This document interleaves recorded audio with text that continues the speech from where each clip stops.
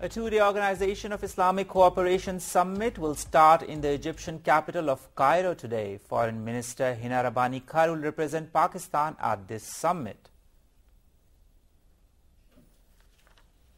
Foreign Minister Hina Rabbani Khar will apprise the summit about the plight of Muslims in occupied Kashmir and highlight Pakistan's position on key issues of interest to the Muslim Ummah. She will also meet Egyptian leadership and high-ranking officials of the OIC member states. Egypt will take over the chairmanship of the Islamic Summit from Senegal, and it is the first time that Egypt hosts an Islamic Summit. Egyptian President Mohamed Morsi will address the conference, followed by the Secretary General of the OIC, Ekmeleddin Ihsanoglu. During the 2 days of the summit, the leaders will present their views on how to tackle the challenges facing the Muslim world. In the political field, the Palestinian issue remains a main challenge, and there will be a special session on the first day on Israeli settlements. Other political challenges include good governance, political will, increasing OIC capacity, peace and security, terrorism and globalization, in addition to the situation of Muslim minorities and communities around the world. The leaders will also address the issue of conflict situation in the Muslim world, including in Syria and Mali.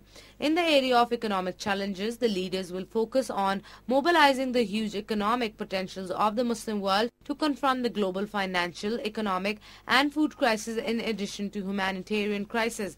As for science and technology, special emphasis will be given to promoting and enhancing this field in the member states, considering it the engine of modern societies and economic development, especially in terms of dealing with issues of poverty eradication, hunger, diseases, environmental degradation and climate change.